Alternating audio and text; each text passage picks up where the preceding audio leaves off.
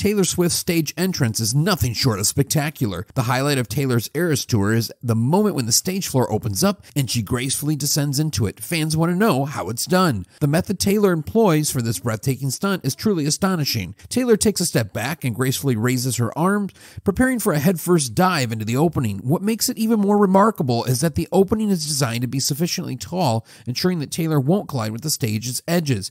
But what awaits Taylor at the bottom of her daring plunge? Some fans speculate that it might be a ball pit or a trampoline, but the truth is even more surprising. Eagle-eyed fans discover the secret. There's an inflatable cushion like a giant airbag strategically positioned beneath the stage. This cushion is Taylor's safety net. Here's the twist. The cushion isn't inflated throughout the entire show. Instead, it starts inflating precisely when the stage door opens, and Taylor patiently waits until it's fully inflated before taking the leap. But how does she determine when it's safe? Taylor Swift relies on a clever system and a light underneath the stage. When the light is red, it signifies that the cushion is not yet fully inflated and ready for her descent. However, when the light turns green, it's the signal that the cushion has reached its optimal inflation level and Taylor can confidently make that dramatic headfirst dive into the stage. This meticulous preparation ensures that Taylor's awe-inspiring stage entrance is both thrilling and secure.